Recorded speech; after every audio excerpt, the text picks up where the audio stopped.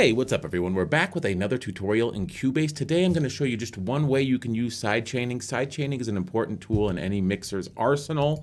This is just a way you might use it if you were using Cubase maybe to record a podcast or something, and you had music playing in the background and you wanted the music to duck every time someone spoke up. So let's jump into Cubase and I'll just show you this real quick tip. So the principle behind sidechaining is the input from one track will control a parameter on another track. For instance, I have this track I've recorded and it's just a little acoustic ditty. Now with the music playing behind my voice, the music may get a little too loud when all the instruments come in.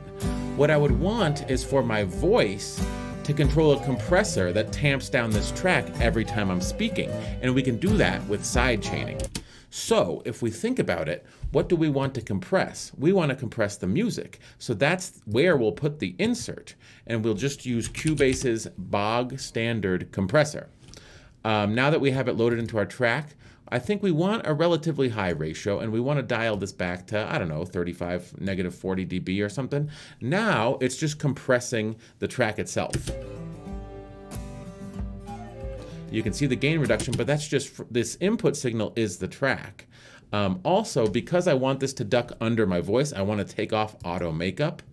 And I do want to increase the release because I just want it to gradually uncompress after I'm done speaking. Now, this is still just compressing. The input from the music is compressing the music itself. If I wanted to compress this voiceover channel right here, talkback, what I would have to do is set up a sidechain. And with VST plugins, especially the ones that are included with Cubase, this is extraordinarily easy. We hit this button right here. It says activate, deactivate sidechaining. And then we set up sidechain with the little gear next to it. Now we want to add a sidechain source. These are all of my tracks in this template. Now what I want to use as my source is talkback. Once talkback is added, every time I talk, that will affect the compressor. So let's watch the gain reduction as I play the music and wait for myself to talk. Here we go. But when I talk, the music will duck under my voice because I have the compressor set. Now I want this release to be as long as possible and maybe just do a little peak analysis. And as you can see, after I'm done talking, the music gradually rises to its original level.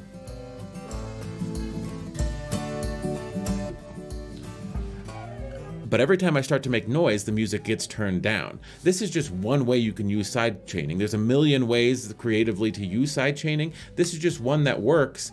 And if you want to have music as a background track, especially if you're doing something live, like I'm recording this video live, I mean, I'm recording it to my hard drive, but we're doing all this stuff in real time.